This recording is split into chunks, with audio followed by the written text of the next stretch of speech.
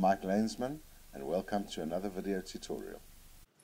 This InDesign video tutorial deals with the new feature that is available in InDesign Creative Cloud 2014 that relates to tables.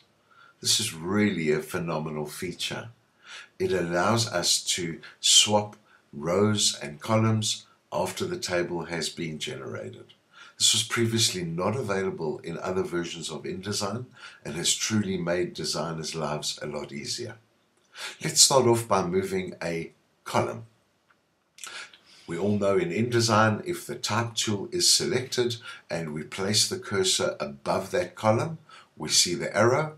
That indicates that clicking on it will select that column. We simply can place the cursor into that column and drag to rearrange. Phenomenal. What else we can do is we could select a row if we would like to change the order of this table.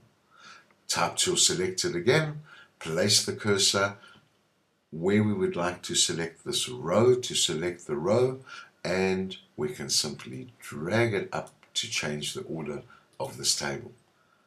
For those of you that generate tables often, I know you will find this an exceptionally useful new feature in InDesign Creative Cloud 2014. Thank you for watching. Hope you enjoyed the video. Bye-bye.